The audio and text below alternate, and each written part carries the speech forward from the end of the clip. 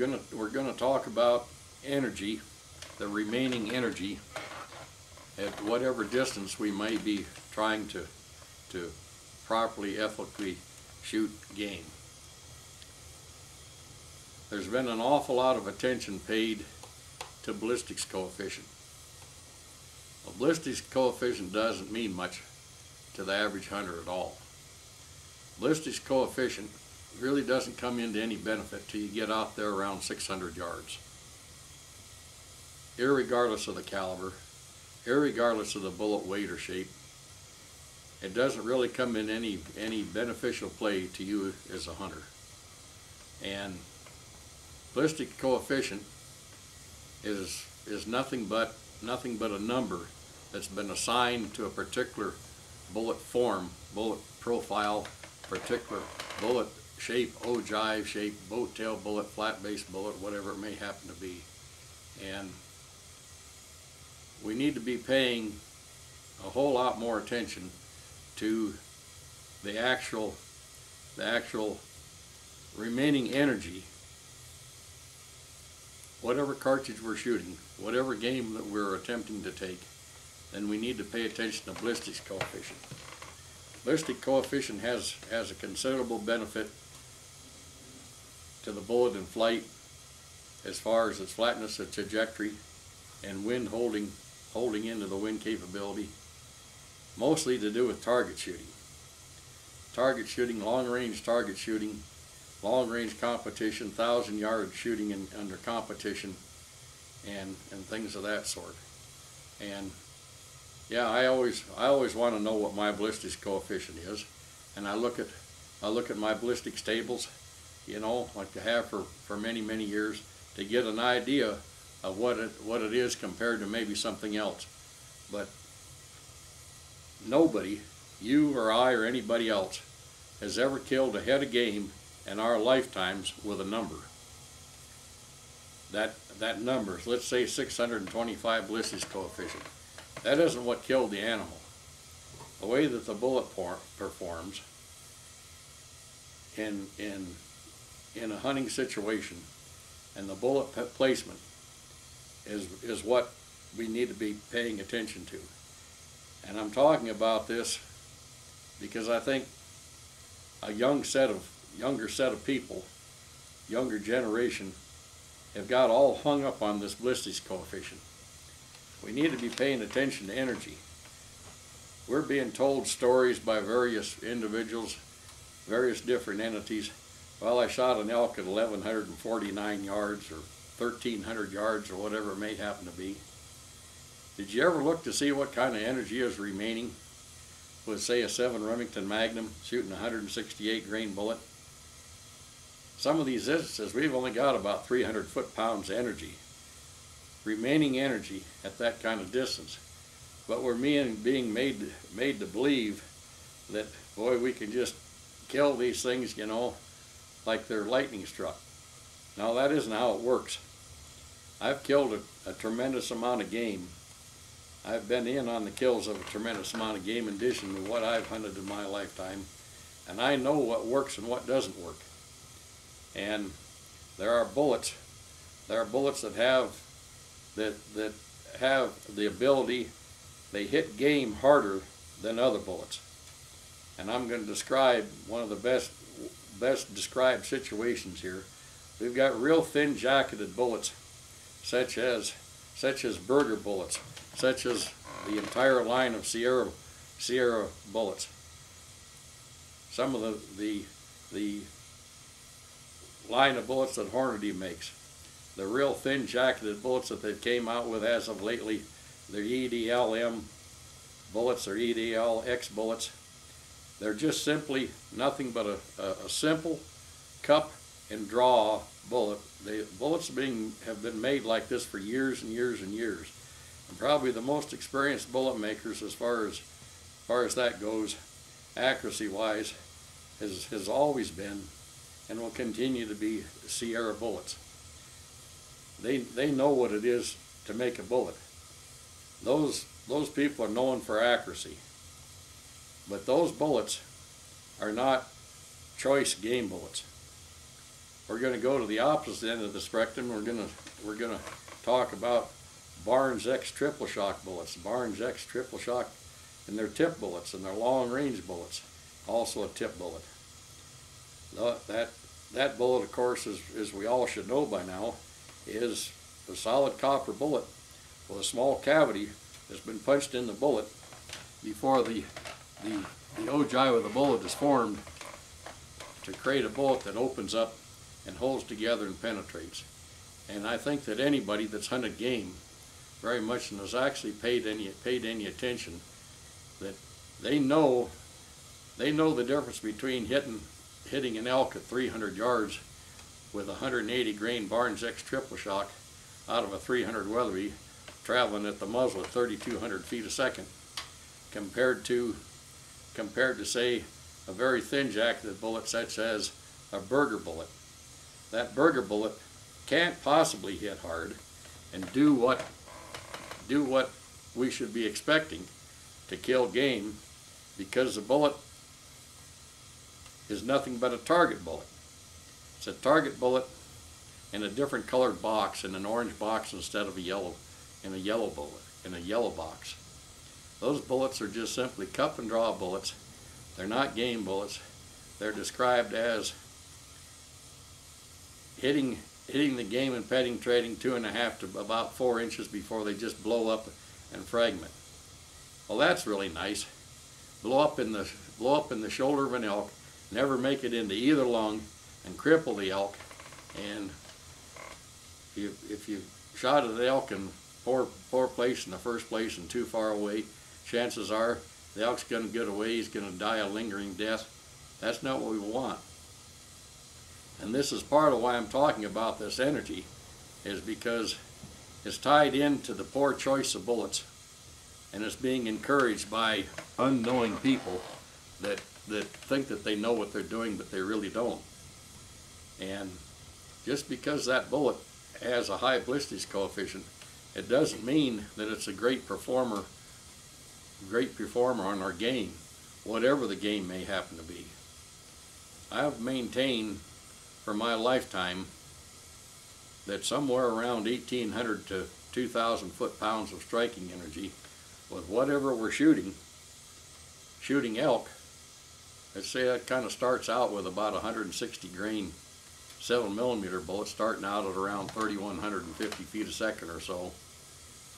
That will give you a reasonable amount of energy out there, around 450 to about 500 yards. And for elk, it'll give you the energy you need out to, in another 100 or 200 yards past that, to shoot deer. And I've had people remark to me, well, different bullet weights, and so forth, have a deciding factor. Yes, they do. And part of that is the sectional density. When the bullet weight goes down, the sectional density number goes down. When the bullet weight goes up, the sectional density number goes up. And the best penetrating bullets are the bullets with a sectional density somewhere up there around 0.300 sectional density, or maybe even more. And that's what makes the 7mm caliber 175 Nosler Partition such a wonderful game killer, whether you're going to shoot big deer, elk, moose, whatever it might happen to be. The 175 Nosler Partition is an outstanding performer for killing game. Now you can still shoot, somebody else's bullet in 175 grain weight, and it would have the sectional density number, but it maybe doesn't have the hold together ability or the penetrating quality. Let's say we're going to shoot a 175 grain Sierra Game King bullet, 7mm bullet. That bullet is a very, very poor choice. I know these things, not because I read it or anything else, because I've been there, I've tried it, I've done it. Time and time again, I've tried these things, and every once in a while, we see some of these things come out, and one of the things that's been bragged up so much here in the past several years has been this Hornady EDLX bullet. Well, they've put a special plastic tip on it so it evidently holds in flight and so forth. They've checked it with radar. That's all fine and dandy. That's all fine and dandy for target work. But the bullet is a thin jacketed bullet, and it's a damn poor bullet for shooting elk with. How do I know? Because I've shot elk with it, and it's a poor bullet. And it doesn't do anything near the type of job on an elk. It doesn't hit an elk with the way that it's being hit and the ability to penetrate. It doesn't have the construction to do so. And a friend of mine mentioned somebody who puts on a TV show that hunts coyotes and shoots a lot of coyotes. Well, he happens to be shooting a 6mm Creedmoor. Well, he's been shooting both the 108 grain and the 103 grain, and he's remarked that they're wonderful coyote bullets, because between 250 yards and 400 yards the bullet never comes out the other side of the coyote. Well, that's a hell of a game bullet, isn't it, guys? That's a hell of a game bullet. The bullet won't even make it out the other side of a coyote. You know, a coyote's not very far through. So that right there tells you that neither one of those bullets, and they're both the same construction. Bullet one, you know, one's got just a small hollow point, and the other one's got the plastic tip, but it's still a hollow point. If you pull the plastic tip out of there, a big hollow point, and those bullets open very dramatically. To be real honest with you, Hornady's 100 grain interlock 6mm bullet is a hell of a lot better bullet to kill game with than either one of those two bullets. Those I'm just describing this coyote situation because it was explained to me after the fellow watched this show. And so we need to pay attention to what we're using here for bullets. We've got a greater selection of bullets at this point in time than we've ever had in our entire lifetimes. But don't get fooled. Don't get fooled by ballistics coefficient. Pick a bullet that's got proper construction. One of the very first bullets to come into the market in the United States was the Nosler Partition. It's still a very hard bullet to beat in the penetration, the way it performs ability, because the Nosler Partition always works. I've killed game from 25 yards to 825 yards. I'm talking about elk game with a 7mm 175 Nosler Partition, and it's worked swell for me from that short distance to that distance. I don't know what it does past there. I know that it'll penetrate clear through an elk at 825 yards because I've done it. And I'm not encouraging you to shoot that far, but I've done that once, taken a considerable number of game between 6 and maybe about 670 yards or so with that bullet.